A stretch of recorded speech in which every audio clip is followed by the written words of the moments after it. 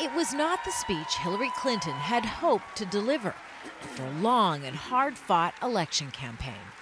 This is not the outcome we wanted or we worked so hard for, and I'm sorry that we did not win this election for the values we share and the vision we hold for our country.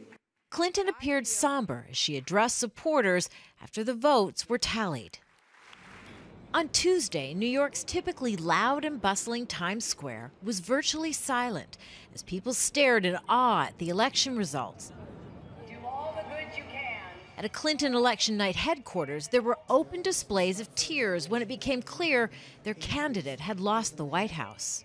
The most devastating thing I have to say is just like seeing there were thousands of people here tonight. We couldn't even get in at first.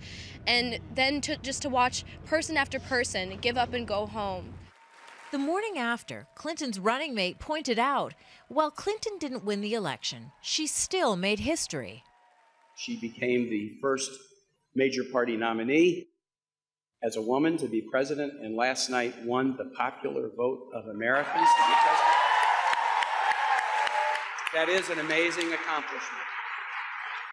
But Clinton fell short of achieving her goal of becoming America's first female president. Still, she encouraged the next generation of women to not give up on their own dreams. We have still not shattered that highest and hardest glass ceiling, but someday someone will, and hopefully sooner than we might think right now.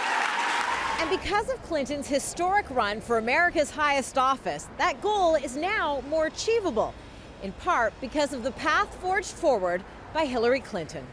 Kimberly Helkett, Al Jazeera, New York.